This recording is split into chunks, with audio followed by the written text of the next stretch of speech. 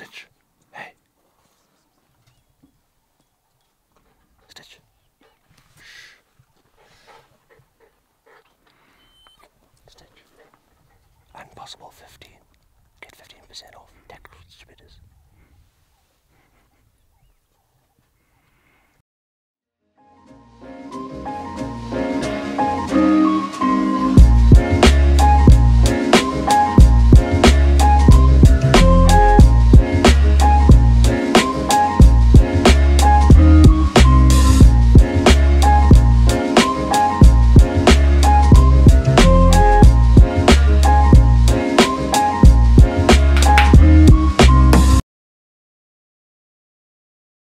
So what happened? So you and Colin go to Virginia on some little escapade. Yeah, it was good. What was this? What'd you do? So we went down to Freedom Shooting Center, where we went before when we were all down there. Virginia Beach. Virginia Beach, yep. It's a cool indoor range. It's a big gun store. It is a large gun store. Yeah, they've got a lot of classrooms, just like... Let's just call them mega stores now, so know what we're talking Yeah. about. So it's a big trend the last 10 years. Mhm. Big store and gun range together. Yeah, it's kind of similar to White Birch here. It's Mhm. bigger physically, but it's a similar idea. Yeah.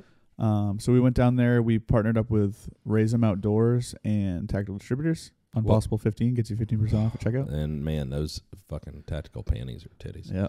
What's Raise 'em Outdoors? So it's a nonprofit, and it's a girl who works at, or a lady who works at, she works at Freedom. But Check yourself. I don't know what, she's older than I am, but not very old. So a lady, I suppose. So she runs this nonprofit, and she puts on camps all around the country for kids, just to get them into the outdoors, basically. So a lot of fishing, shooting, that kind of stuff. That's cool. Yeah, and she'll do overnight camps for these kids and their parents.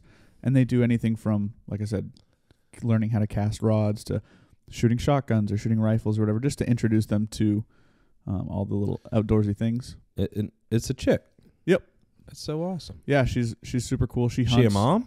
She is a mom, yep. Yeah, that's cool. Yeah, she hunts. She's outdoor gal for sure.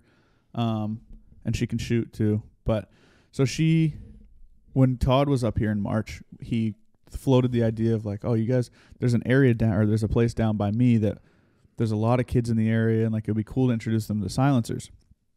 So we were into it, and then it just so happened that she and him must have been talking, and this is kind of what she does as far as the kid camps and all that.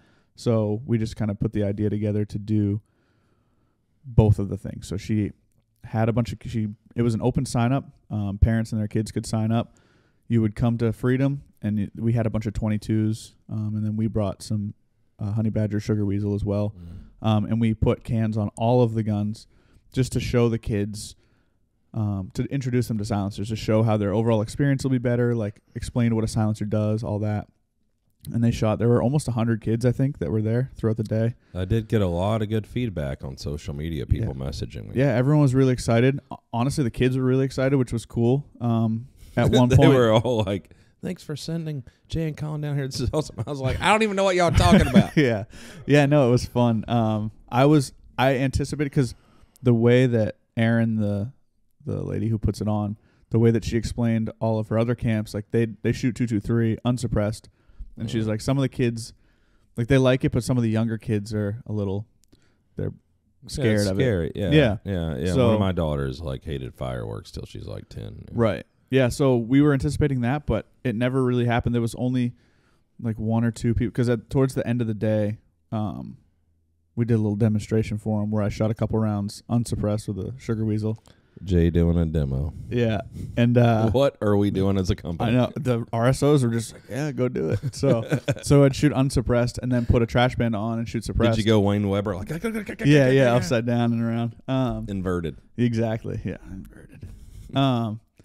But no, that was a big change. Or you could see all the kids would get, they're like, whoa, they thought it was magic, because it's so, I mean, we're indoors, so it's loud. It is magic. And like with the cherry bomb too, we were throwing flame inside, and so all the kids were like, horrible. They were terrified. And then you put the trash band on, it's super manageable. And they all, I'll send you the photo to put up. There's a little girl, she's 5, shooting a honey badger. For real? Loved it. Yeah. So they all shot the honey badger and the sugar weasel if they wanted to. Man, because you know what? You know the two things I have love for? Streets And the children. and the children, I the know. kids. I know. I Yeah. still do. I got love for both. And both of them still, like, get on my fucking nerves now. But Yeah. still got love for both. Yeah, it was super successful. We anticipated it was going to be probably like 10, 12-year-olds, whatever. And there were kids straight up 5 years old to 17. Man, that's awesome. Yeah, and so Aaron Like does that. 100 kids. Man, that's a great event. It was a long day, but it Yeah, was because fun. indoor range, too. Yeah, it makes for a long day. Yeah, and we brought 15 cans down there, 22 cans. Mhm. And they would do, her thing was they would do competitions. And so winners of the competitions would win a can. And then we also just kind of gave any kids that we saw either having like a sick time or they were super polite or whatever, we'd give them a can too. But I love that. yeah, so it was awesome. And Because you know how I roll with that. And we have love for the streets. we do. And the children. kids, Yeah. Yeah, so it was really cool. It was Great. all the parents were excited. I think they ended up so beforehand we sent a bunch of Q stuff down so they would have it in stock too, and I think they sold a bunch of it. Did y'all take the kid version of these shirts? or We anything? did. There were a bunch of kids with the kid version on. Oh, already? I saw more mystery shirts down there than I've ever seen anywhere. Man, that's awesome. Such a super high and a bunch of the adults were like, "Man, if I knew there was a kid version, like if I knew what it would have been, I would have gotten the kid version too." Would Uncle Todd bring them to hand out? No, the people bought them. Well, I'm just saying. What Oh. about kids didn't have them? Y'all didn't bring some extras? I think they were all shipped out and all that by then, but no, Todd's slipping. we didn't have extras of those. But we Todd's did. slipping. Tactical Distributors did all the event shirts and trifold pamphlets. Those are really cool. There's like just some safety rules on there and explains what a Look at Jay using marketing keywords over here. Yeah. He's going to marketing ask me guy for now. a raise on Friday. Like, yeah, big marketing. It's like, guy. Kevin, I've been trying really hard. Like the trifolds, the email blast, all the social media stuff, the analytics. I mean, I'm all over The it. Kevin. trifolds were great. The trifolds are great. They're really cool. It's But going to be like marketing's in my blood, Kevin. Respect. yeah, no, it was fun. It was super successful. We went with Uncle Todd and shot at some whitetail as well. Colin got a little whitetail. Deer. Deer. Yeah, Okay, yeah, deer. Yeah, we ran into a bunch of people a lot of people that were there when we did the little like meet and greet thing at Freedom before. A bunch of Yeah. guys that were there came up and were, hey, we were here last time. Oh, Whatever. yeah, So, yeah, nice. Yeah, Yeah, it I was got really some cool. messages asking if I was down there. I was like, nah, y'all stuck with Jay and Kyle. yeah. Yeah. No, it was fun. I had to do a little public speaking a few times, but How'd you do? I would assume you'd be great at that. Yeah, It it was makes you fun. nervous? no. Man, I remember in college when we had like when I was in college to get like your undergraduate, you had a speech class. And I remember people that it was like their third and fourth time in it, and they would drop it. Like they were so nervous of public speaking. Yeah. And like I remember even being nervous about it, but it's like I'm nervous about most of the educational process. So it was like, man, I just got to practice this, and I just got to go up and do it. Like I don't want to take this class again. Yeah. And but yeah, so I know it is nerve wracking. I imagine Colin would have been red as a tomato had he Perhaps. had to do it. Yeah. Yeah. No, it was pretty cool. So Todd. you killed it, I'm sure. Yeah, we were crushing it. Mm. And it was cool to see, like, the parents obviously had some questions later on or whatever, but even the little kids had questions. They had better questions than we get in our Instagram DMs. Yeah, because there's a bunch of high school, college age kids Right. that know everything, so they're anonymous and total shit asses asking stupid shit. Yeah, exactly. No, but that's I didn't mean to say that. That's a small portion of people on social media, I'm sure. Yeah. The cool thing, Yeah, actually. cool. Kids are cool, man, because kids are real. It's like Yeah. even that crazy fucking maniac Bill Cosby, when I was a little kid, he had a show saying it was called Kids Say the Darndest Things. Yep. And kids, and Steve Harvey did a version of it a few years ago, which I liked, and I would watch with my kids when they were younger.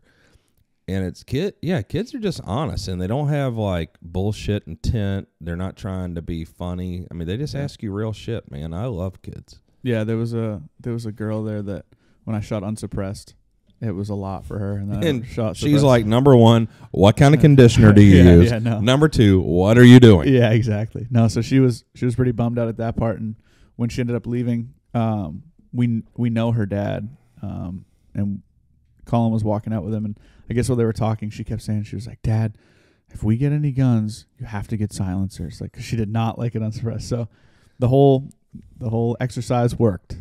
I mean, it makes sense. I mean, it's stupid to shoot without a silencer. Yeah, it is.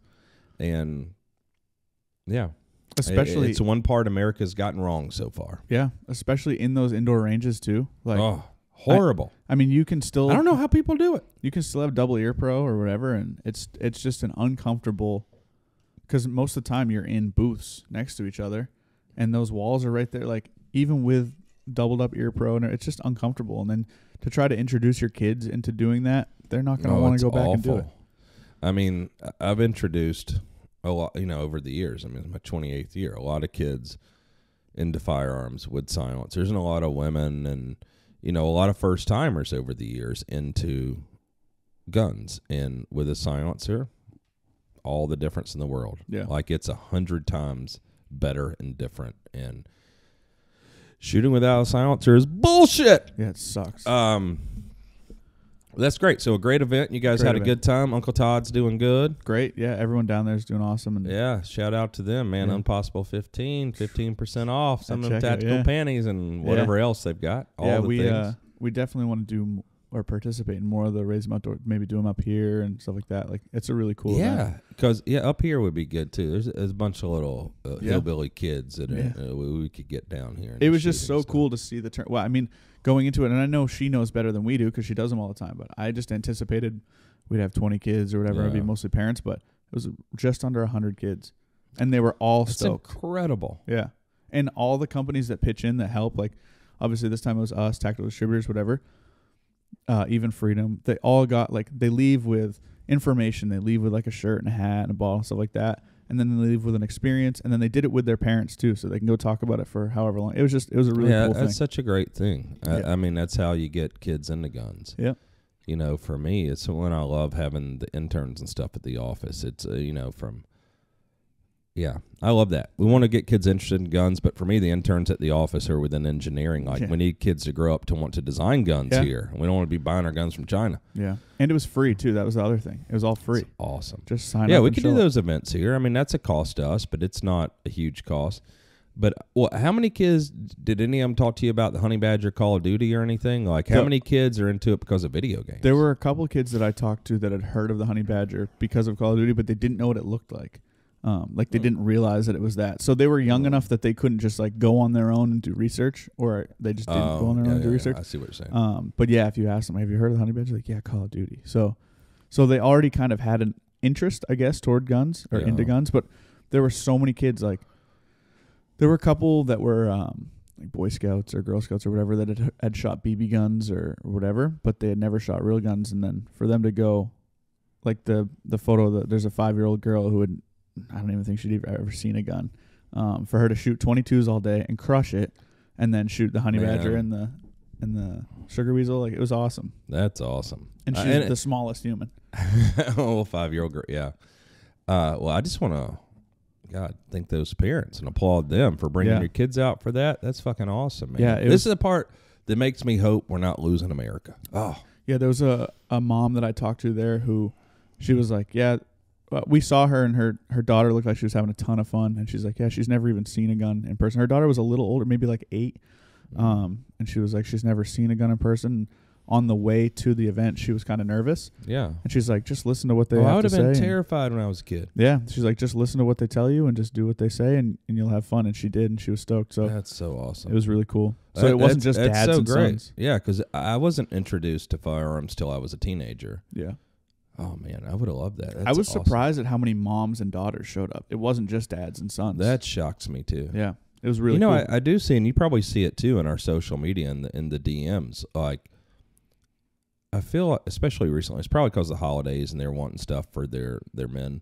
But we get a DM every day from a woman. Yeah. Which is shocking to me. Yeah, it is weird. And I always think it's like a fake account, and then I click on it and I see they have however many followers. I'm like, oh, that's weird. I see Melanie. Yeah. I'm like, is this a Russian robot? Yeah, exactly. Yeah, that's cool. Okay. Well, I want to talk about an experience that I recently had where I made, because, I shoot a lot. I'm training a lot. Yeah. We got some good stuff. Yeah. And so I expect to do well when I go hunting or shooting. Right. But I want to talk about a recent situation where I made the absolute worst shot I've ever fucking made in my life. Really? Well, kind of. But I want to talk about an experience. I just posted it on social media about going to Africa. So before you guys came over, on a recent trip to Africa, which hopefully we'll be getting that footage. We don't know yet. Where I went to Mozambique before I met you guys in South Africa, and I went on a lion hunt. 2 weeks or something? Yep. It was 15 days, and I know it was 15 days because it was very fucking hot because that's closer to the equator, and it's summer over there. Yes. Whoo! But all I know is after my head peeled like 4 times, I have the smoothest skin now. It's like baby soft. I'm looking good. I'm feeling good. Sun poisoning. Woo, yeah, good for you. Yeah, it's good for you. Makes you tough. Yeah. But I want to talk about that experience and why I did it. And, you know, hunting is an interesting thing to me. It's something that I've grown, and every day I grow more and more passionate about it. And I've been hunting for about 15 years or so. I grew up in the city, did not grow up hunting, didn't grow up with firearms. And even the first 10 years I was into hunting, I didn't understand. And even now, I'm still, and I hope this is one of the things, almost like firearms, but even more so, where I think you're a student of it your entire life, you know, and I'm learning more, and the more I learn, the more excited I get about it, and I want to share it, and I want to share the experiences. But I think one thing that's important, and like something that I'm passionate about, is I want to experience like all aspects of it. And, you know, it's easy with anything that you're into to go do the thing you want. But doing the things that you're not sure about, or that you don't know that you want to do, or you don't understand, those are usually, I think, like the scariest things. And I find at this point in my life, I don't know, at 47, you know, I'm sure it's some midlife thing or like after the middle of my life thing, where I'm viewing things differently, and I want to be challenged in different ways, and I want to understand all these things. And it's just been a fucking incredible experience. So, like, as you know now, like, I'm building a house in South Africa. Yep. And so I've dedicated at least like the next decade of my life to spending some time there and experiencing these things. So anyway, Rad Robertson. Good guy. Yeah, good guy. PH of the week for like 7 weeks ago. So when I originally went with Field Ethos to Crusader Safaris, Rad was matched up with us. They do like a little personality thing, and they match you with your PH, believe it or not, which makes a ton of sense. And they matched Jason and I with Rad, and that was great. Now Rad is one of my best buddies. We get along great. We hunt together, and you know that's an interesting thing. Like if you dedicate yourself to hunting, your guide or your PH that you're with a lot, that's a lot of bonding that goes on there, and it creates, you know, the sort of bond that you have with, I don't know, like probably any other friends you spend a lot of time with. And hunting a lot of times now, as you know, as you've done some of it, is it's like there's all the things. You're nervous, you're preparing, you know, maybe you've saved up a bunch of money, you're gonna take something's life. So there's this entire experience that you're sharing with someone, and it does create this bond. So the last time when Thomas and I, this past summer, when we went, because we just released the video of the kudu, an 8.6 video. So when Thomas and I went over to Africa on that hunt, at the end, there's a place in Mozambique where the biggest lions in Africa are, and it's where Cecil the lion was shot. Mm-hmm.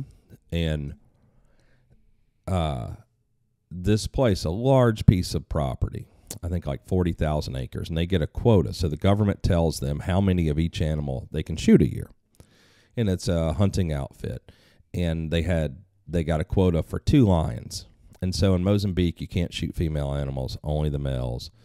And had a quota for 2 lions in this place because the lions are so big, they sell out like that. And then, you know, and the customer are wealthy, mostly American, some European, some Arab, you know, usually older businessmen or whatever. And a lion is an expensive hunt.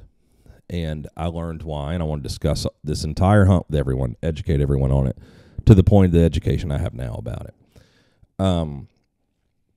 So it was sold out, and we were there, and the family that owns this property, Crusader Safaris, takes people there every year for like animals or experiences they don't have in South Africa, lion being one of them. Because they have all the dangerous 5. They have in this property in Mozambique, they have, rhino, hippo, elephants, lions, buffalo. They've got everything. And you got leopards? They have leopards. Yeah. They have leopards. They have cheetah. They have everything. Yeah. They don't have tigers because those aren't in Africa. No. But they've got all the other things. What's cool, Crusader is almost all the hunting with Crusader is free range, which I enjoy a little more because then you kind of learn the deal when you go on a bunch of high fence hunts. It's like kind of a setup. You're definitely going to shoot it. They pin raise stuff. And I'm not against any of that. Anything gets anybody into hunting, because I also know now that all the conservation is paid for by hunting. And so it makes me more open to all the different types of hunting. But anything that can get anyone into hunting is fine with me. Anyway, so there were these 2 lion hunts at this property, and they sell out instantly every year. Every year, this family gets the quota. When the government tells them how many hunts they have for a lion or for elephant or whatever, they sell out instantly. And it's kind of like we were talking earlier about off camera about the knife community and like custom knives. Kind of the same way. It turns into like this lottery thing. So anyway, when Thomas and I were there, Rad was talking about he had just been with one of his clients up on a buffalo hunt where they killed 10 buffalo, because they have free range buffalo. They'll have herds of hundreds, and it's pretty cool. And so he's talking about all the time, talking about like the lions, how big they are. They hunt. I don't know if Rad had ever hunted a lion there, but he's hunted leopard there and stuff. And, that's a cool hunt and interesting and very different than other types of hunts. Cat hunting is interesting. And so anyway, both hunts were sold to Americans. One guy had already gone earlier in the season, and he had shot an old lion on the property.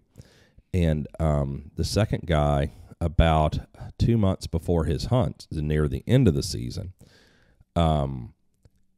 he had a heart attack. And he's like this Texas fella, had a heart attack, couldn't travel. So he couldn't go on his hunt. So he lost his deposit. And Rad was just telling me about it and was like, oh my God, this guy's going on a hunt of a lifetime. He just had a heart attack. So I'm going to go. And I'm like, I want to go on that hunt. And because for me, I never considered hunting a lion, but I also think with the climate here, and as I learn more about how ignorant America is about Africa and how we impose all these rules based on our ignorance, that one day, there's going to be another Melania Trump that's going to be like, oh, nobody can shoot elephants, nobody can shoot lions, and we're not going to be able to do that. And I didn't have a desire to shoot a lion, but the more I read about Roosevelt, the more I read about Hemingway, who we just had Patrick, his great grandson, on the podcast. It's like all these adventures. I want to experience that, and being there will do that to you too. Like you can go shoot Plains game all day, and then I would imagine as soon as you hear about oh, there's an opening for a lion, just being there, you go, well, I got to do that too. You have to kind of you got to experience all of Africa, or that's how you feel once you're there. I think so, and to me, because I never had an interest in giraffe until kind of I learned the conservation aspect. And then it's kind of like, well, if you come here to hunt and you do this thing, it's kind of your part is to do all of this stuff. It's a way that I felt anyway. And I've never felt pressured to do anything there I would never give in to the pressure of Safari Company. But just understanding the conservation aspect and why there are animals in Africa and why hunting is important and what it does for the people and to sustain healthy populations of the animals. So anyway, Rad asked me about it, and he just mentioned it, and I was like, I want to go on that hunt. And he's like, are you sure? You've already been here 3 times this year. And I was like, yeah, message him right now.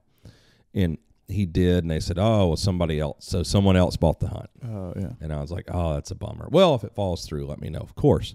A week later, it fell through. The guy couldn't go. And Rad, I'm back in the States, and he's like, you're not going to believe this. You probably can't go because we got to go within the next 60 days or whatever. But he's like, it fell through. The hunt's available if you want it. And I said, absolutely, let's go. And it was one of the most difficult. It's the most difficult hunt I've ever been on. it was the most education that I probably had in 2 weeks in my entire Yeah. life, and definitely with hunting and conservation. And it was just trying. It was exciting, like exhilarating, like being like you should not be 30 yards from lions, and we ended up 30 yards from lions. And you know, it was just fun. And to me, one of the most interesting experiences I've had, and I know it's like if you post shooting an elephant or a lion, especially those things, like you're going to be crucified for it, and the people are just ignorant. And then there's the part where, you know, I just don't give a fuck. Yeah. And if it's okay and it's the right thing and I understand it, my hope is that I can like share the story and other people can understand it. And those people who don't take the time to listen, and if you listen and you understand it and you're still against it, I'm cool with that. But there's no way you understand what hunting in Africa is and you're opposed to it. Mm-hmm. You might not want to do it yourself, but if you're a reasonable fucking human being that's rational, you're going to understand the importance and why it's critical for the people of Africa and for all the animals in the species. Yeah.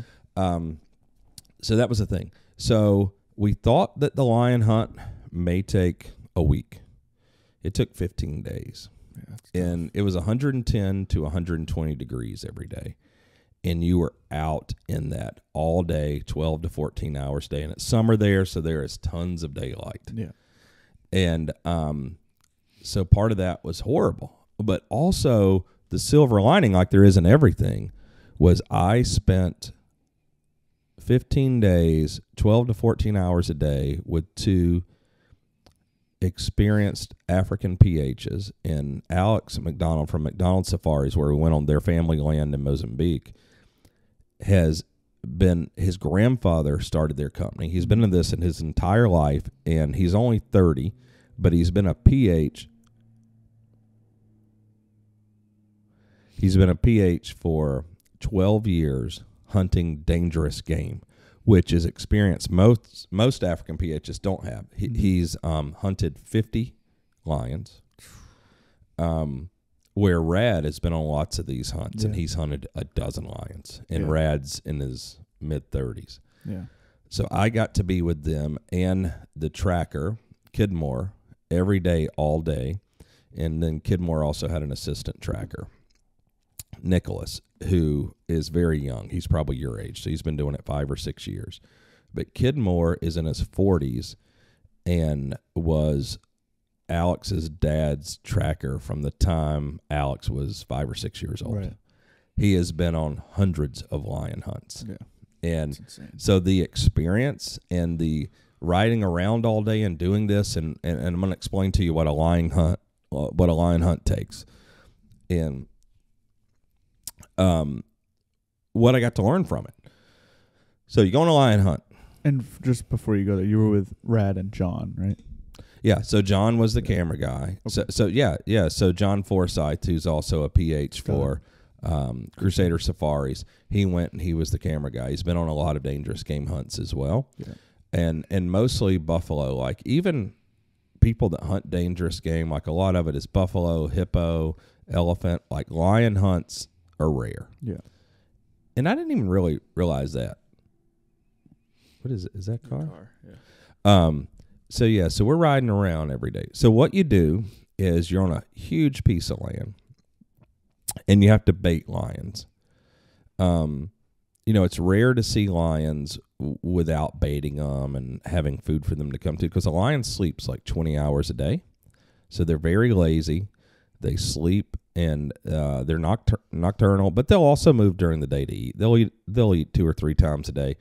But it was late in the season, so it was very hot there, 110 to 120 degrees every day, which is hot from someone living in New Hampshire. Yeah, it sucks. And so the lions also, when it's hot, they don't feed as much during the day. So it makes it more difficult. And that's part of why it was a 15-day hunt. Which, again, like I hated in a sense because I was getting so exhausted and worn out. But the other part was I learned so much. So I'm so grateful now. Yeah.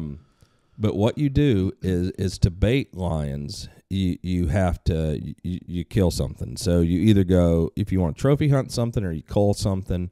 You shoot a kudu, you shoot a buffalo, a water buck, like generally a larger animal, because lions are 500, 600-pound cats, so they eat a lot. Yeah. And you'll kill something big, and you'll quarter it, and you'll hang 1 quarter. So, like a rear leg. Yeah, rear leg and everything up in a tree. And you have to put it up in a tree to where you don't want them to be able to lay there and eat it all. You want them to have to work a little for it, so stand up and get to it. And that's just so they don't eat it all in one setting. Right. Because they're also, like, pretty lazy. So you hang it to, like, up in a tree to where they have to stand up and reach like this. So that's generally 8 to 10 feet. Like, lion is a huge animal. Big. You know, like we think like if you think a bobcat or a mountain lion's a big animal, like, and so you do that, and then you have to cover it with, so you have to do it with cable because the lions are so strong, and then you have to cover it with branches so the vultures don't come and land on it and just pick at it. So you cover it, and then you take the guts and you have a gut bucket, so which is like a big barrel, a 30 or 50-gallon barrel in the back of the truck.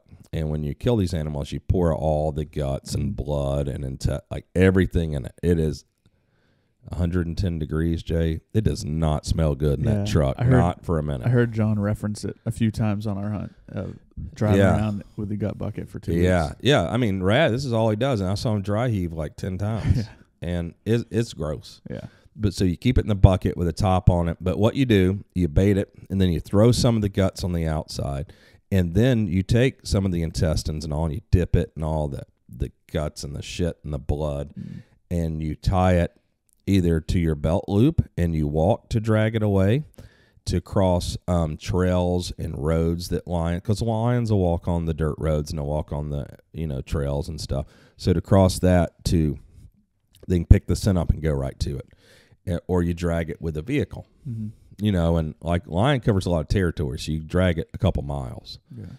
And this is what you do. You set up, depending on how big the property is, you find good sites where you're likely to encounter lions, and mostly you try to find where they bed and water. Yeah. So somewhere in between there. Yeah. And you do this. And so at one time we had 12 sites, 12 bait sites. And normally you would only do like 3 or 4, but again, late in the season. Right. And we're trying hard. And I paid for the pre-bait option. So what that does is they bait several days before you get there. And once you get lions on bait, 99% of the time, they'll stay there. Yeah. They'll eat, and then they'll lay down next to it, or they may go lay down a few hundred yards away, right. But they're close proximity. So this is what it consists of. So it consists of shooting animals, quartering animals, saving all the guts, picking the animals up, skinning them out, cutting the head, like doing all the things, taking them to the bait sites, cabling them up, winching them up in a tree, or pulling it by hand. Somebody has to climb the tree. They got to tie it all up. You cut branches off trees every day to cover the bait once it's hanging. Like it's a tremendous amount of work. And what was interesting, like I couldn't believe it. Like it's an expensive hunt, and that's not like some sort of brag or humble brag or flex. It's like just to let you know. And I had 10 people for 15 days. Their entire job was supporting me, like this hunt. So that means you got the women from the local village. They're doing everything for you, doing the laundry, fixing food, drinks, just taking care of whatever you need like that. Clean your room, making your bed, making sure everything's okay, because you come back, you're exhausted, you want to shower and just pass out. But then it's 110 degrees, so you sweat while you sleep, which is awesome. And so then you have 2 skinners, you have 3 trackers, you have a chef. I had the PH who in this case, because a lion hunt's a big deal, so the family normally does those. And so Alex McDonald was with us the entire time, because they take so much care and consideration into this, like the lion hunt, and ask me questions whenever, because I'm just going to like spew all this stuff that I learned. Yeah. You know, because I thought, oh, you know, lion hunt, get them on whatever. So you don't shoot lions out of a pride. Mm-hmm. So you have to find lions only live to 10 years old in the wild, unless they're in like Kruger National Park or somewhere where they have a stress-free life. And like Cecil was 14. Right. That's like a circus lion. Yeah, so lions live to 10. So you want to shoot lone males that aren't in a pride and that are over 6 years old. Right. And that's why they have the quality of lions that you can go there and shoot. And that's why like the biggest lions are shot on this property, because they don't shoot babies. This isn't pen raised. You know, one thing I learned is like if you see a lion with big flowing mane like the MGM lion, like that's a pen raised lion. Yeah. It's not a lion in the wild. If you ever see one that has the hair, the tufts in front of their back legs, like on Instagram now, I see a lot of that. That's a pen raised lion. That's not a wild lion. Mm-hmm. You know, and any rich guy can go in 2 days shoot a pen raised lion. They raise them in pens, they let them out, you shoot them, Right. And that's probably some part that disgusts people. I'm not opposed to that because I know where the money goes, and it goes to the communities and it goes to conservation. So I think that's fine, because if it weren't for this, people hate it.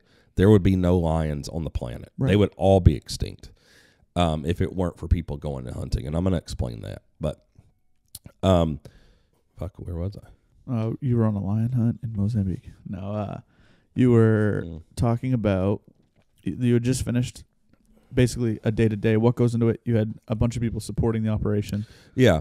So, well, I'll tell you. So a basic day on the lion hunt is you get up before daylight, which is the latest I got up any day in 15 days was 5:30. I generally got up at 4 a.m.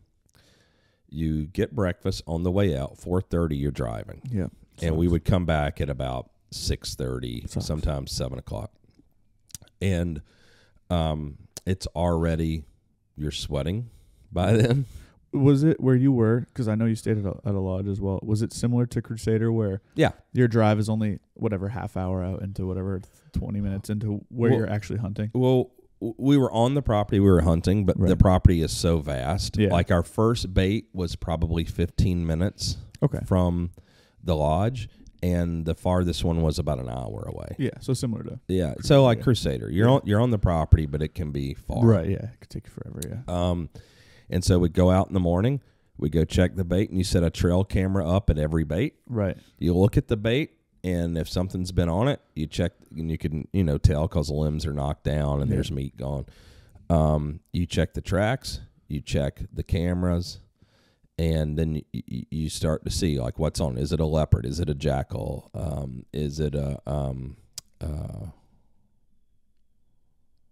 hyena? Oh, right. So hyena and leopard and lion are generally the things that are getting on the bait. Sometimes it can be other stuff, but those are the general things. And sometimes it looks like, oh my God, you're pulling up, all the limbs are knocked down, everything, and you check the trail camera. It's just a elephant went by, and they are destructive motherfuckers. They knock everything down. And sometimes a tree will get pushed over the bait's in. The lions will push elephants will push a whole tree over just to eat one limb. Like a tree that's grown for 60 years. Yeah. They push it over, gnaw on one limb, walk off like they're assholes. Yeah. So they're very, very destructive. Do hyenas have a season? Do people shoot hyenas? Yeah, you can shoot hyenas. This particular property, they don't have quota, but they're supposed to get it next year. Yeah. A problem with it is, in the properties not getting quota isn't generally a sign that there might not be animals to shoot. It's just that the government is underfunded or uninterested in, and there's weird shit with every country, like America. Silencers being regulated is weird. In Mozambique, you can't own a .22 long rifle. It's illegal. Oh, okay. So there's all kinds of weird shit. Yeah. And then, it was a Portuguese colony. Mm-hmm. And so they declared that you can't hunt roan, klipspringer, and some other animal there. So, and sometimes they don't get quota for I saw the biggest warthogs in my life. Oh my God. And I saw waterbuck there, which I love waterbuck. I was like, holy shit, they're bigger than South there. I was like, can we shoot a waterbuck? They're like, no, we don't have a quota this year. Damn. And I was like, and we saw this one water buck, and Alex, very knowledgeable and very into conservation at McDonald Safaris, and I was talking to him and Rad, and I'm like, I've seen maybe 500 water buck. Like, I've seen more. I've seen a lot. I'm still an American idiot hunter, but I know enough now to know when I see something old or I see something ginormous or whatever. And I was like, guys, what is the world record water buck right now? And they're like 37 inches. And I'm like, how big is that water buck right there? And they go, 37 inches. And I was like, oh my God. So they're hoping to get like quota for water buck next year. But I've shot some big water buck on Crusader Safari with free range. Like, this was next level stuff. Well, think about even that too, like about as far as people they just think that people are just going out wild and shooting random animals or whatever. But no, the government regulates. Yeah, this is private land, and the government is still regulating what you can and cannot shoot. Yes, and not only they give you the number, but then some years they'll tell you can't shoot certain animals. And sometimes like it makes sense, but I think any real hunter or conservationist, like you don't ever want to shoot the animals out. No. And you only want to shoot like wounded, sick, old, mature, past their prime, or, you know, there's nothing wrong with trophy hunting. People say that like it's a negative connotation, but normally the trophy is the biggest and oldest one. Right. And like harvesting that animal is not bad. No, it's not bad for a herd. The younger ones can move up. You get more genetics because normally in a herd, the dominant animal is going to breed all the others. So that's the only genetic you're getting for several years. Right. And when I was getting back to like you don't hunt a lion out of a pride, and some people do that, and it's shitty. And I didn't understand, but I've learned the problem is in a pride. There's always a lot of females because you know they're breeding the females. That's how we get cubs. But also the females are the workers. They're the ones that hunt. They do all the stuff. The males don't do a lot. But there's typically 2, 3, 4 males in a pride. And there's always cubs. We didn't see any prides without cubs. And I was talking earlier about the pre-bait option where you pay them to start baiting the lions and it hopefully can shorten your hunt up when you get there. Right. And they pre-baited the day I got there, the afternoon we go the first bait. There's like 8 lions. Oh. And I'm like, oh my God, this is going to be so easy. I'm going to shoot a lion tomorrow. And we see one that is a shooter. They want you to shoot lions inside of 100 yards because most people are nervous and you don't want to chase a wounded 500-pound cat. Yeah. Like there's all these things. And, you know, and in hunting, like things are going to go wrong, but you don't ever want to wound an animal. No. So the first day when I get there, we go out to check a bait that they had pre-hung and there's 8 lions there. And I'm like, oh my God. And they start, and they don't run when they see you. Like a lion is a very brazen animal. And it's so funny because what you have to be careful of, actually, like the males, they're not going to really fuck with you too much unless they're cornered. They're just lazy. So they'll meander off. But like a female lion, especially if she has cubs and she's on some bait, will fight you. Yeah. And so that's like the ones that's generally what kills people. And, that you need to be really weary of. And, you know, of course, to me, never really being around lions in the wild, like this isn't like some high fence hunting camp. No. Like we're in remote Africa in the wild and there are lions there. And I am so nervous because I'm like, man, being eaten by a bear or a shark or a lion seems like the worst thing. Small part of my brain, I am horrified. And, you know, and by the 15th day, I'm like, you just get over it. Yeah. But I tell you, hearing a lion roar, even from hundreds, half a mile away, you feel it in your chest, and it makes the hair, if I had any, on like the back of my neck, stand up. You get goosebumps, and you stop, and you wait, and it's just like, it's just, like I said, in a little part of your brain, man. Like, a lion is no joke, and that roar is horrifying. I believe it. Like, it is more so than, you know, like they told me when we started hunting buffalo, and I love that now. Like, you know, I'm not tough, but I ain't afraid of buffalo. I'm just not. Like, I'm not going to be stupid around them. Right. But if I got a gun, Yeah. and It's gonna die. I'm not going to get myself in a situation, but a lion, I think you could shoot 500 lions. You're going to be terrified every time. Like a buffalo, we go up in America, we go up around like cattle, or, I grew up around cattle and, seeing them, and bulls and like whatever. Yeah. Like, I know not to mess with it, but I'm not like afraid it's going to jump a fence and like drag me up a tree and A eat me. cow or a bull or a buffalo, they're not an obligate carnivore. Their only mission isn't to kill. A cat, its only thing it needs to do is kill things and eat it. Yeah, it kills stuff and eat it. Yeah. Like a bull eats grass. Yeah. It's very different. And they don't have those claws, and they're not Right. like super fast and jump stuff. And Yeah. oh, cats. We saw them do some crazy shit I when we believe it. were there.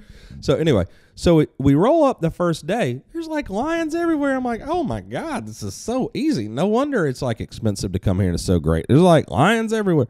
So I'm thinking, 3 days, we're going to be on the beach in Mozambique at Rad's family's beach house, like snorkeling, having, mimosas and fucking off. Did not go down like that. No. So it was so hot. And so anyway, that afternoon, we see Alex's dad. He was kind of retired now, and he's probably about my age, a couple years older, been doing this his whole life. And he says, it's introduced himself and all, and we're talking. He's like, oh, you guys got lion on bait? Oh, yeah, we just saw him. He goes, oh, okay, well, it's a done deal. You get lions on bait, it's done. I was like, oh, that's great. Great news, because I want to hunt. They have also, it's this area is where the biggest kudu in the world have been killed. Right, yeah.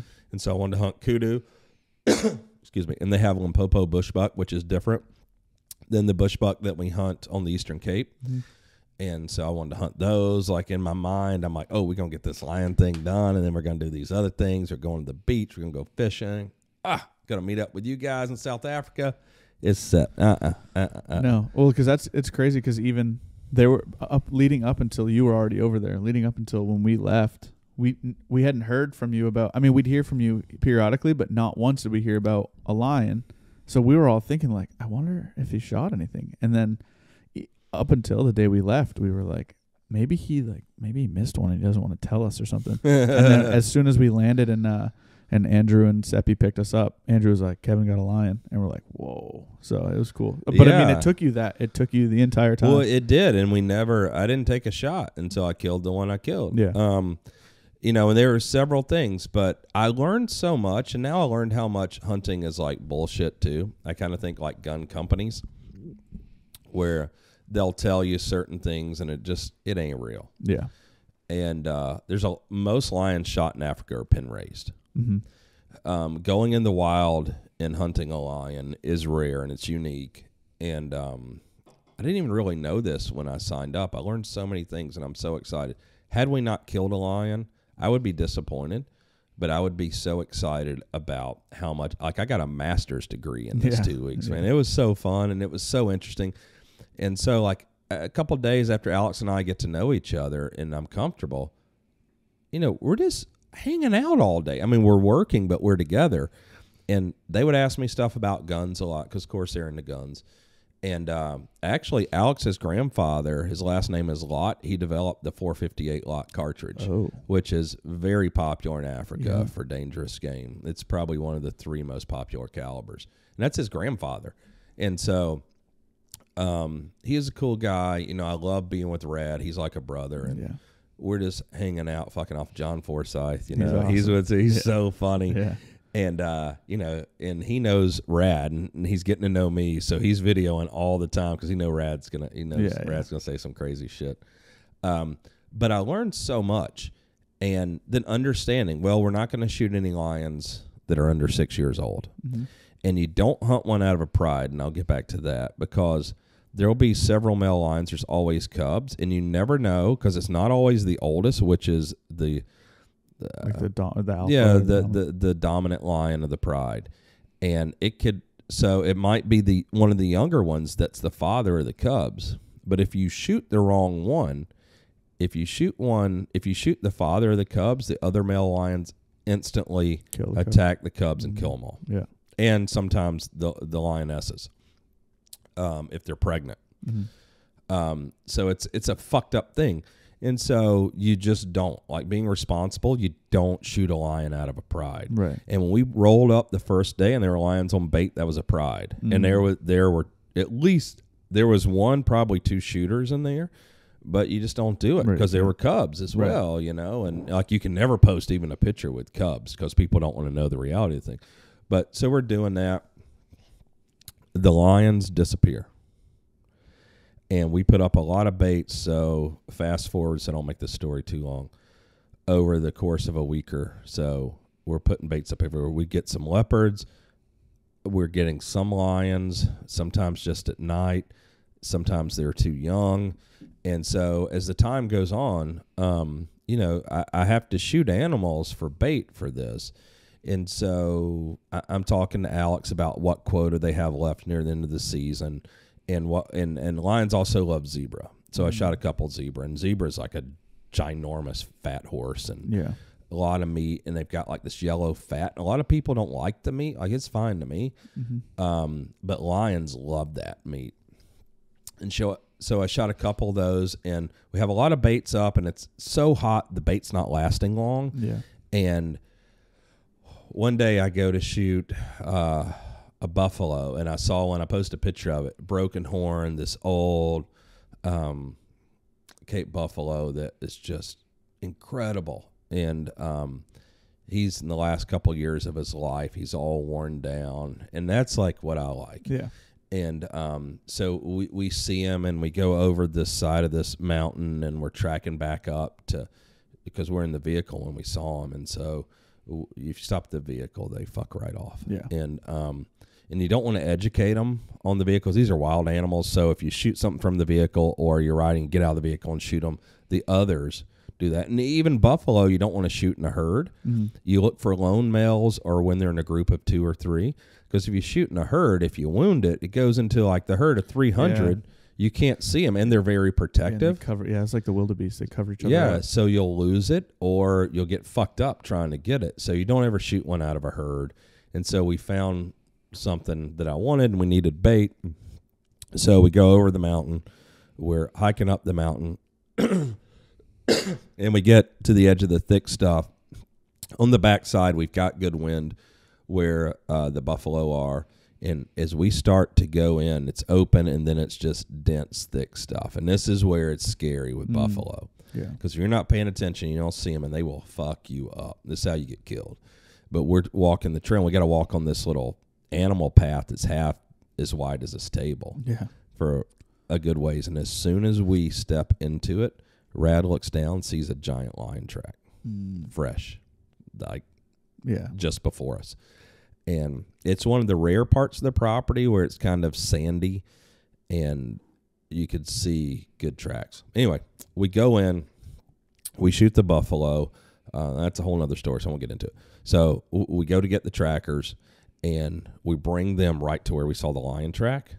And so they leave somebody to basically to gut the buffalo and everything. We start tracking the lion tracks. So we go about 1.5 miles. And they're on it. And so we have 2 trackers with us who are experienced. And they're been over just walking, looking at these tracks and all. And they get to a place, and they kind of split up for a minute after about 1 mile or so. And it's kind of an open area, and they split around a little thicket. And then Kidmore went this way. He comes back, and they're like, it's this direction. They're like, it's at least 2. And we're like, because, sometimes the male lions will be alone if they're not in a pride, and sometimes they're in a bachelor group of 2 or 3, 4 lions. And you can shoot one out of that. You just don't shoot out of like a pride, with females. And so they're going, and they're looking down, tracking. All of a sudden, they're like 30 yards ahead of us. They both fall on their backs at the same time and start crawling backwards. And we're like, Alex, like, they found lions. Like, he knew the posture right away. And we go to them. They get back to us. When they get to us, they just say they're under that tree, and they go back like 100 yards, and they're hiding. Yeah. And we look, and we're, at this point, we're probably 40 yards from them. There's 3. Well, we thought it was 2 at first. 2 lions sleeping under a tree in the shade.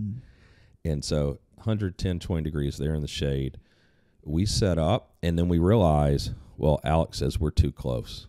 We need to back up. And I was like, really? I was like, 3 of us have guns. He's like, yeah, they're lions. Yeah. Let's back up. Yeah. So we back up to like 60 yards, and we get the little bit of cover that's out there. 3 hours standing in the sun. Watching. Is that the video? The ones that you posted? Those was that those 3? It's Oh. yeah, and it's you're also just sitting the in- video where Rad's behind me and like smoking a cigarette, Oh, like yeah. we had the wind and everything. Yeah. And I'm like, "What the fuck are you doing? Smoking a cigarette? We're like hunting lions." He's like, "Yeah, we got the wind." Wind's blowing that way.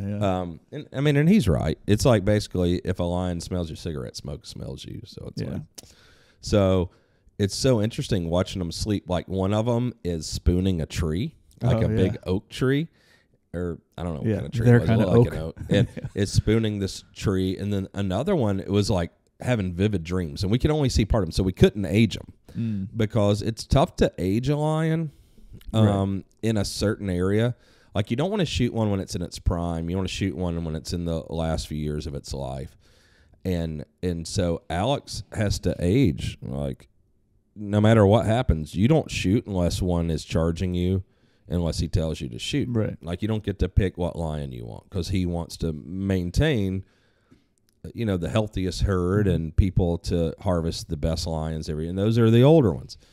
And so another one, it was funny.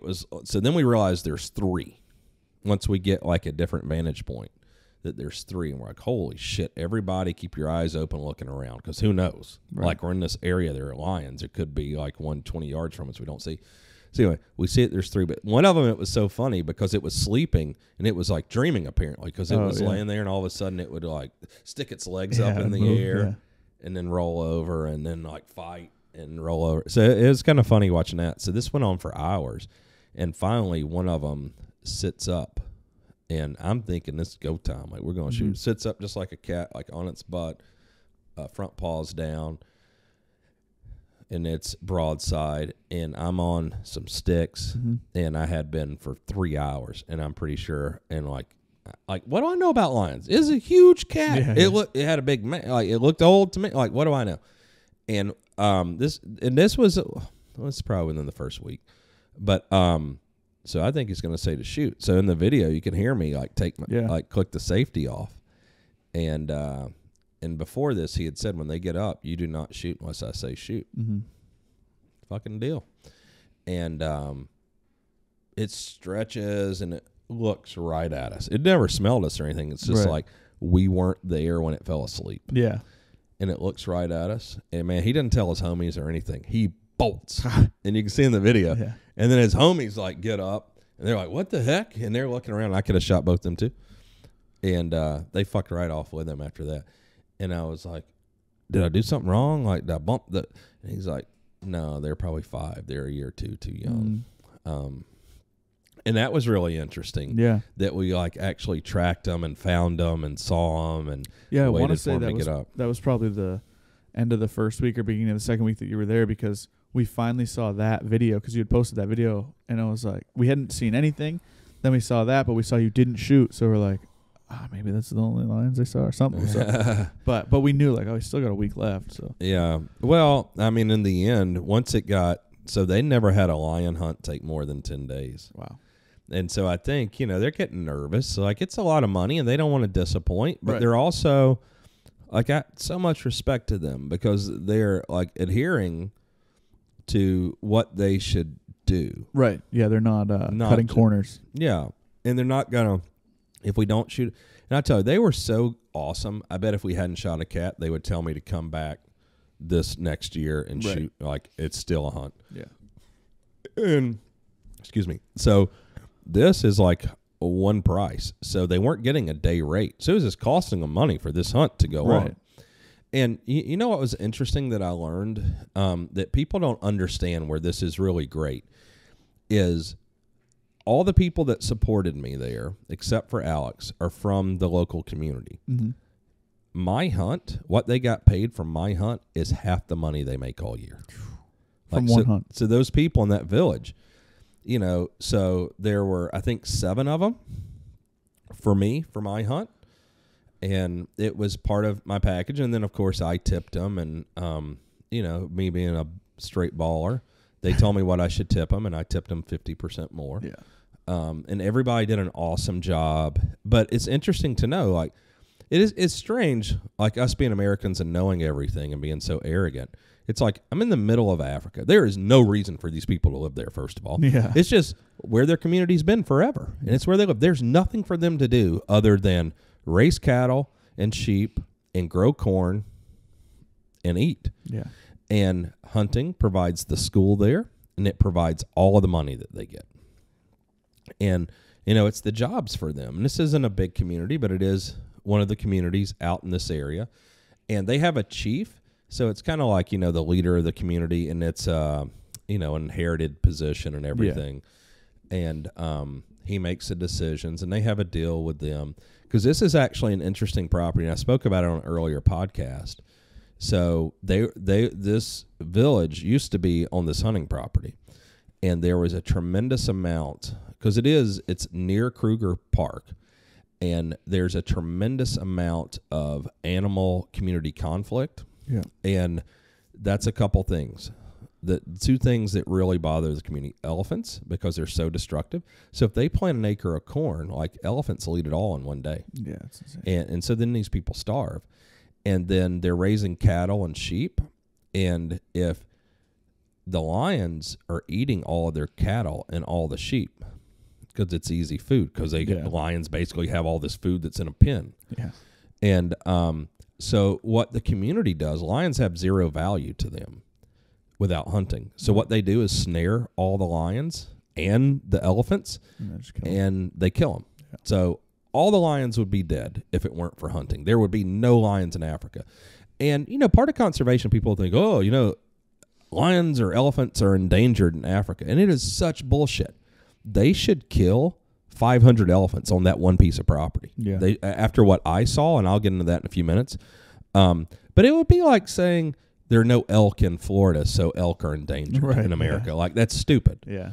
We don't have iguanas here, so yeah, they're endangered. Yeah. I mean, you think about, we were talking about before the podcast, like me being from Georgia, whitetail were eliminated on the East Coast and from Georgia by indigenous people, and they were reintroduced, about the time I was born, actually, into Georgia, and now there's such a population, every person can shoot 10 every year, and so I think if people think about it like that, like, Africa is huge, and there are places where there are no lions.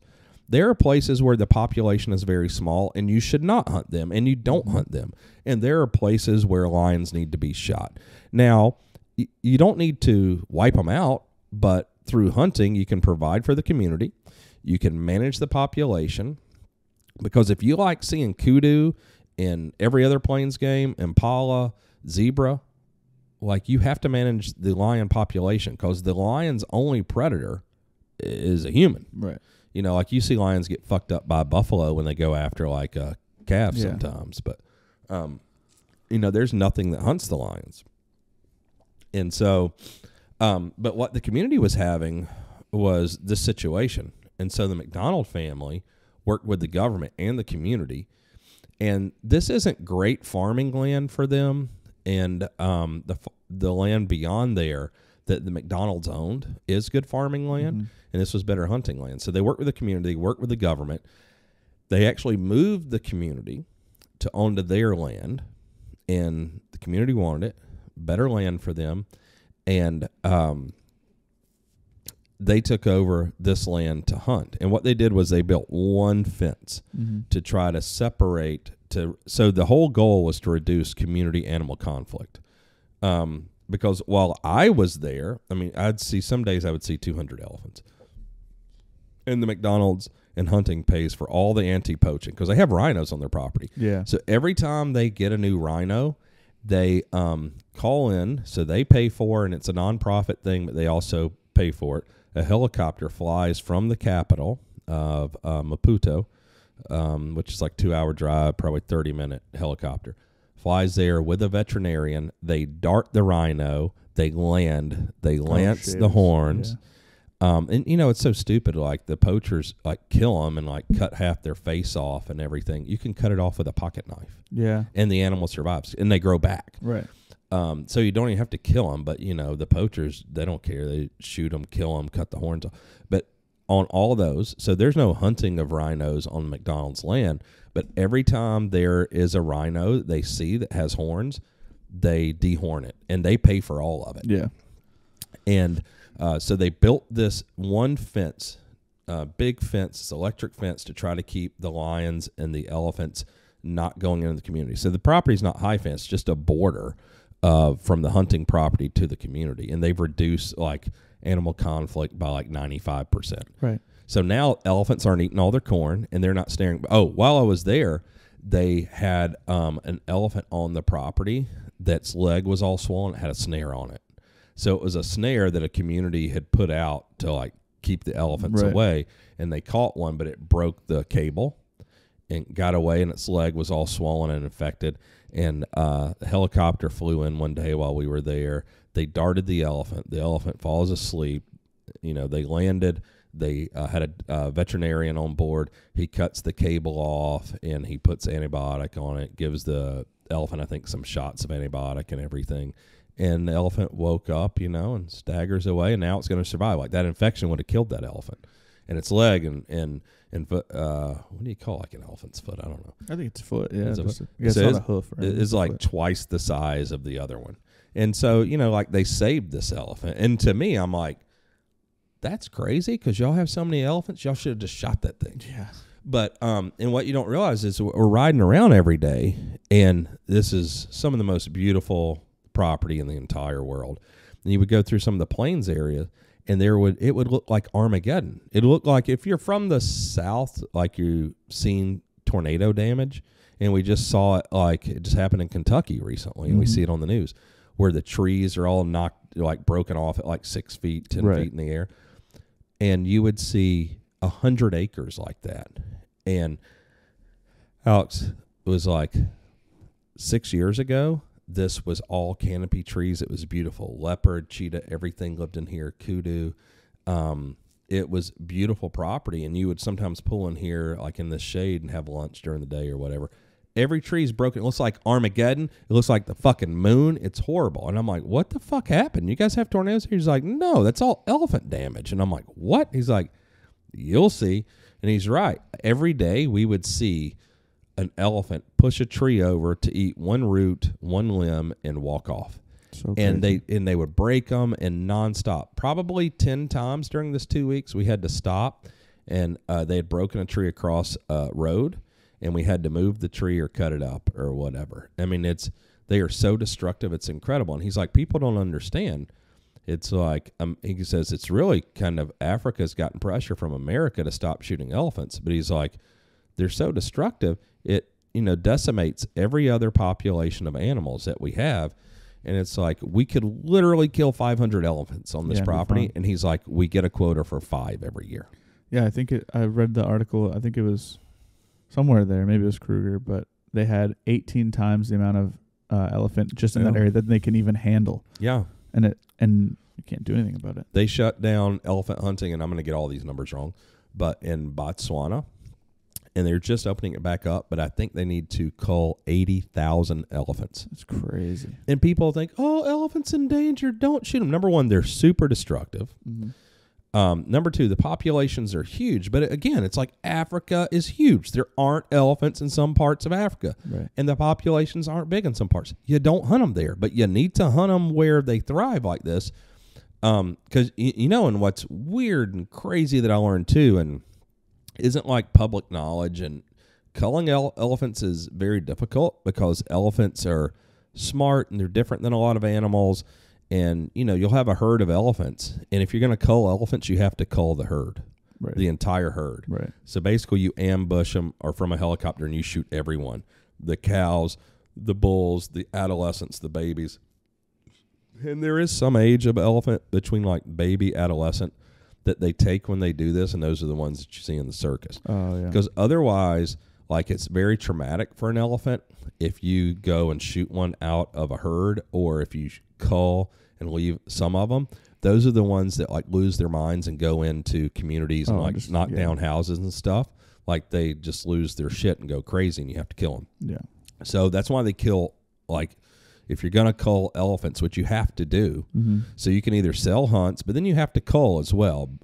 And you have to get like 4 or 5 guys and you kill an entire herd. Right. Because if you leave any, it's so traumatic for them. They're devastated and they like lose their minds and they do like crazy stuff. Like, they go, well, maybe it's retribution. They can go like into a village and knock down stuff and kill people. Right. So those are generally the elephants. And we encountered some elephants when we were hunting other stuff. And like a cow elephant that's got some babies or adolescents is a motherfucker. We almost shot a cow elephant in self-defense. We were hunting kudu and bushbuck, and we were on this part of the property where there's a big river, and a part of the river was dry where we were, and we were on the bed of it. We parked the Land Cruiser, and we had hiked in about a mile or so. When we were coming back, it was late in the evening. It was getting late, it's dusk, and elephants were in the water in the river kind of near us, and which is no big deal. And we go to the truck and like we get a drink, and it's hot as hell, and we'd just been out for a few hours hiking and trying some spot and stalk, and so everybody's thirsty and stuff. And they decide it's getting low light, so they're getting out of the water, they're coming up out of the river, and no, for whatever reason, they just came up the bank right where we were. Right. And that cow, like this one big cow that had a couple adolescents with it, like it freaked her out that the Land Cruiser and we were there. And it started making noise and turned towards us. And we're talking, this thing's like 30 yards. And it's a big animal. And it does a mock charge and everything. And like Rad yells for me to get my gun too. And like, it's a situation like you never want that, but like that shit happened. So we almost did shoot an elephant. Yeah. That was like that video that you posted the other day where they're in that thick stuff and that elephant came. That guy put 2 into the elephant. Oh, yeah. He waited as long as he could. And then I posted another one where you see it's like a photo safari and the thing turns the Land Cruiser over with people in it. So Rad was yelling at it and everything, and then I'm just sitting there having a drink. Yeah, I think, it's like, Kevin, get your fucking gun. You're like, nah, you got it. And I was like, I don't know. Yeah, but no. So I did, and I was going to back Rad up. I mean, he was serious, and it did a full on mock charge and kind of a mock charge. Yeah, like a and it fucked off, and that was fine. But I thought we were going to have to kill an elephant. So, some of the lions we encountered, a few other lions, and it's getting, it's a difficult hunt. It's like hot. There's a lot of work. We're shooting other things as bait. We're hanging the bait. We're doing the drags every day. And I could tell about day 7, Alex and Rad are getting a little nervous. And it's like, this is later than they would normally hunt cats. And it's very hot. So the cats are lazy anyway, and they're not moving. And I tell you, the 2 days before day 15, when we finally shot a lion, I was almost every day. Because, you think for 31 days, every morning, every afternoon, I'm hunting. Yeah. The only time I didn't hunt was we shot a video in South Africa one afternoon. And I don't think I hunted that afternoon. We did that. But otherwise, so you think 31 days, it's 62 hunts for me. Mm-hmm. And man, I'm exhausted. And on like day 13, I'm like, I'm about to call this. Yeah. And I'm like, nah, like man up, tough it out. And it doesn't seem like talking about it like it was difficult. No, but we didn't do that. It wasn't like when we were all there, it wasn't, there were a couple days, there was like 1 or 2 days where it got to high 80s, low 90s, whatever. And that no one was complaining about the heat, but like you're doing a lot of stuff. It's not going out and sitting in your buddy's climber or like your buddy's tree stand and every day for a couple days. Like you're doing stuff.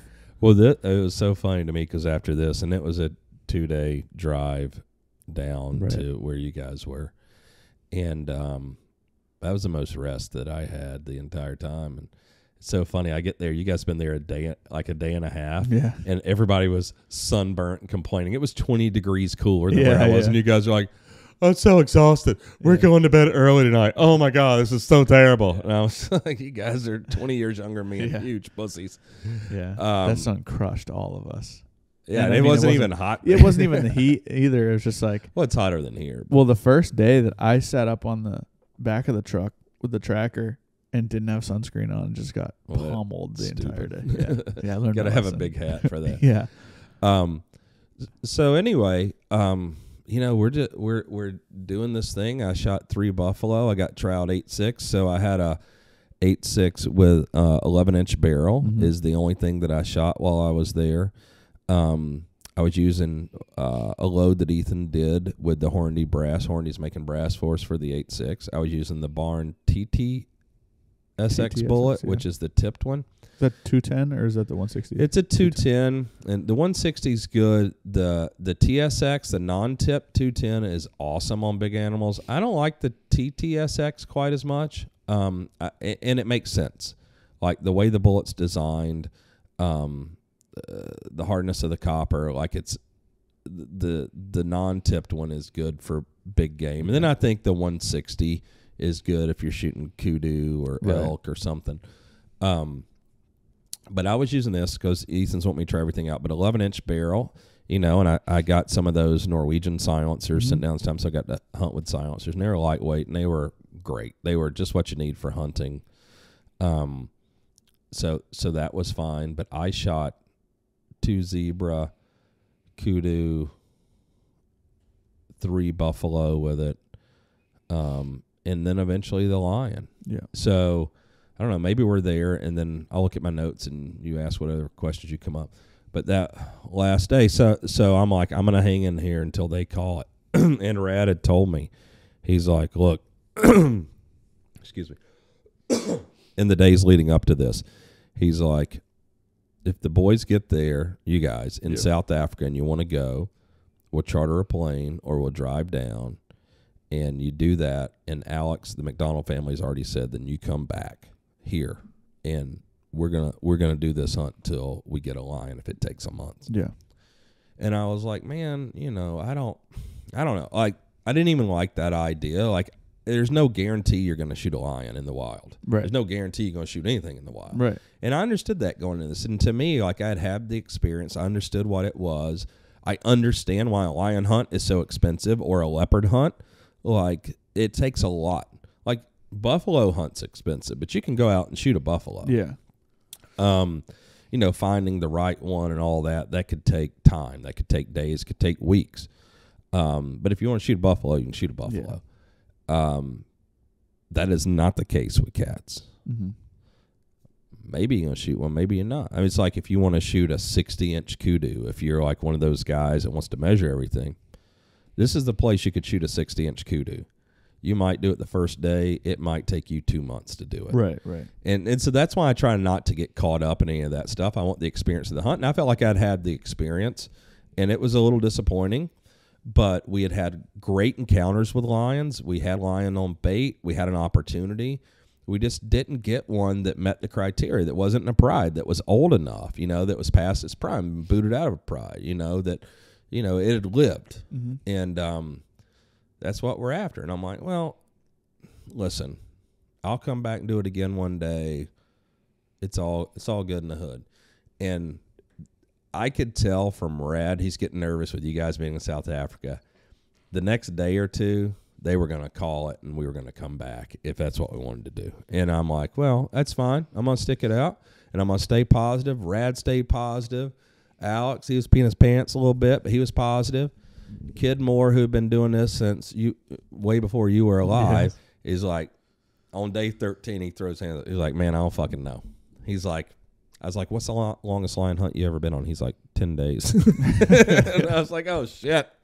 I was like, all right. Well, it's whatever. And we go to a bait site where we were getting some action on it at this point, and a lot of it was nocturnal. And it's a difficult one to get into. And the lions, when they see you, if you drive in, if you walk in, they'll run. Yeah. If they're used to vehicles around, because there's anti-poaching that's always in vehicles going around the property, because they have rhinos and the elephants and stuff. So they have, a lot of these are like ex-soldiers, and this is their job. They're paid nonstop on all these properties to drive around and check for, all the roads. Like there's a few people that drive tractors every day dragging the roads, and that's so they can see if poachers cross the roads. And the anti-poaching guys, who are ex-soldiers generally, will track the poachers, and they'll capture them, arrest them, and it's taken seriously there because it's a large part. I mean, this is like their gross national product is like hunting basically, and and the rhino, that's a thing. Like they get $3,000 if they poach a rhino, but like a rhino hunt can be like $60,000. Right. Yeah. So it's way better for the community.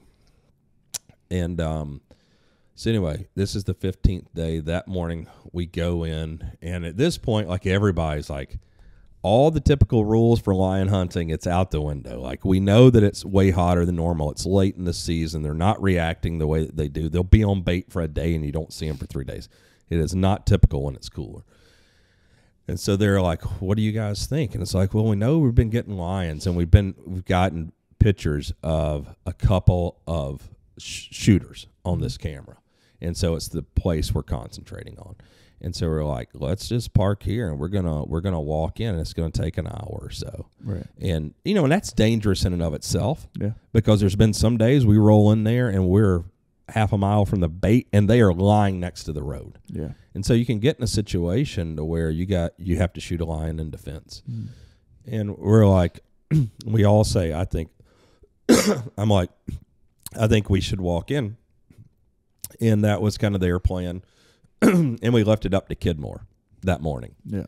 Because he's the most distraught. Like he's never failed on a lion hunt, and he is like constantly thinking and talking to Alex and figuring what we should do. And Kidmore is this awesome Mozambican dude that his whole life he's lion hunted. Yeah. And he feels like beat by the lions, and he is really trying to figure it out. And he says, yes, we should walk. Okay. Yeah. And we're walking in, and it takes a while, and we get near the bait, and we see a couple female lions, and they're kind of lying off, no cubs or anything. We see a young male lion, and that's like all we see. We're like, okay, well, it was a good try. And as we kind of get up on this ridge, on this opposing hill, Kidmore like snaps his fingers, and it's like, and the lion that we wanted, he's old, he's all scarred up. The pictures are online now. We can post a picture here. He's on the mountain beside us, and he's a couple hundred yards. Yeah. And he's just slowly walking. And it's amazing how well they can blend, even a cat that big. But he does, and we get set up, and it's a longer shot than you generally want to make. But at this point in the hunt, and I'd shot several other animals. Like I shot a zebra 200 yards offhand with the 8.6. And so Alex is like, okay, we'll be fine. And so by the time we get in a position, we get set up, and we're waiting for the camera because we want to video this. One tree on the side of that hill. Oh, yeah, he sat right behind it. Right behind it in the shade. Yeah. He goes and lays down, and he's facing the other way. And I post a video. We can post it again here.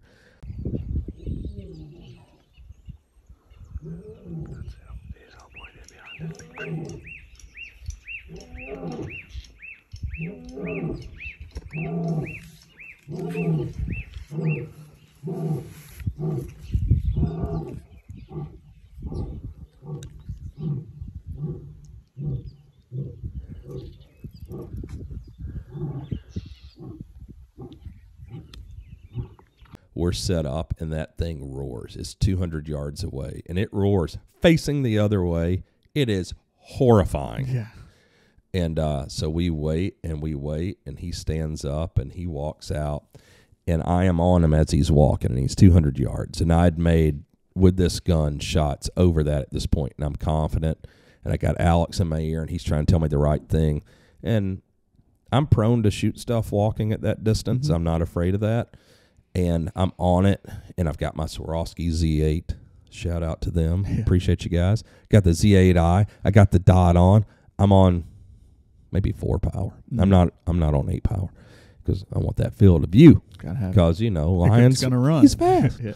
And so I'm on him, and if it were just me and Rad, I would have shot. Yeah. And about the time I'm thinking about take up the first stage of the trigger, I take up the slack, and Alex is in my ear. He says, don't shoot till he stops walking. And I'm like, oh. Yeah. and I'm on him. I feel so confident, and I should have shot. Because at that point, if he's at 200, by the time he stops walking, he could be at 240, 260, whatever. Like, granted, maybe that's not how it turned out, but yeah, that's disheartening. Who knows? For sure. But what I should have done is shot when I felt comfortable. Right. And you should. With that said, caveat: always listen to your pH. Yes. But I have not hunted with Alex a lot. Rad would have told me to shoot with Yeah. him walking, and Alex kind of owned this hunt, and he stops walking, and I shoot, and I make the worst fucking shot I've ever made. Oh, no. Like, I'm nervous. I was totally comfortable when he was walking. Yeah. And shout out to silencers. Had I not had a silencer, that lion would have fucked off over that mountain. Would have never seen him. I shot just in front of him. Oh. Just in front of him. And he turned around and he took 2 more steps up, but looked around. He had no idea what happened. Right. And I drilled him through the shoulders. And he fell and he roared. And it was horrifying. And when he fell, he kind of turned around the other way. I put one right behind his shoulder. Mm. And then once we recovered him, the shots are like 2 inches apart. That's awesome. And then he rolled over and exposed like his chest and belly. And I put one through his chest, and it came out right beside his spine between his shoulders, and that was it. And because to me, and I was going to shoot again. I was like, stop shooting. Yeah. But I'm like, I don't want to chase a wounded lion. But, you know, that I think is probably the only bad shot I made in that month of being over there. And I probably shot 30 animals. And, man, it was just like the excitement being on those sticks, waiting. I should have taken the shot when I knew I had the shot and was comfortable. But, man, had I not had a silencer, it'd been 15 days. I would have been heartbroken. Yeah. But I was able to follow up, you know, and with the fix, thankful for that short throw. Man, I mean, it's a matter of half a second. I put another round and put it through his shoulders. Yeah. But,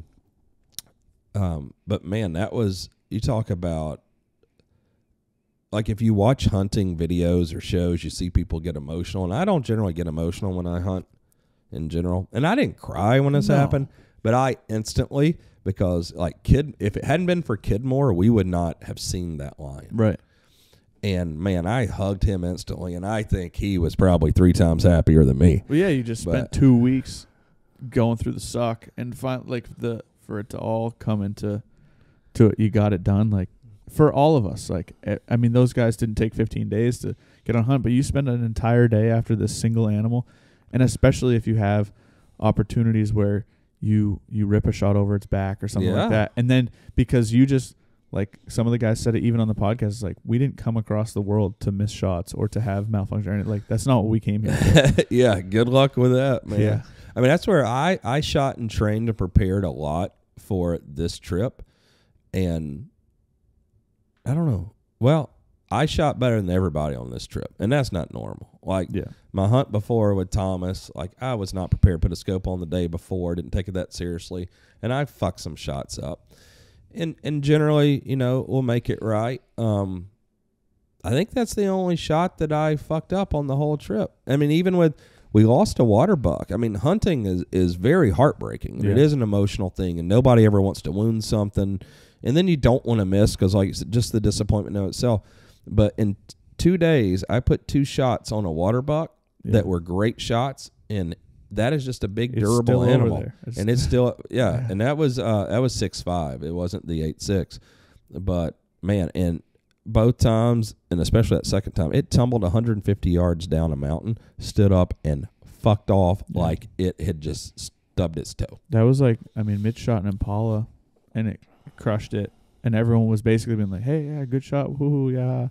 And then out of nowhere, it got up and took off. Yeah, and like, it's a good shot till it ain't. Yeah. I mean, you never know. And that's where, like, I've learned with the lion, I would have emptied the magazine. Yeah. Probably. I mean, I probably would have shot it 2 more times. I just know, like, that's a big, strong animal, and we don't want to go bait it out of a bush. No. You know, it's like, well, it's there, and you could lose it. And that's a miserable feeling. You know, and it wasn't the gun. Like, I blame it on whatever. It's just like, I fucked the shot up. And I'm thankful that I missed completely rather than just, like, grazed it or a superficial wound and it fucked off over the hill. And if I hadn't had a silencer, no way. The lion would have known exactly where we were. I had a silencer. The lion didn't know where the shot came from. And he took a few steps and he looked and I fucking drilled him. Yeah. And, you know, in that time in the video, you can hear me say, what the fuck? And you can hear me take a deep breath and let it out. Yeah. And I did all the things right that I fucked up on the first shot when I blew it. I did all the things right and I made 3 perfect shots after that.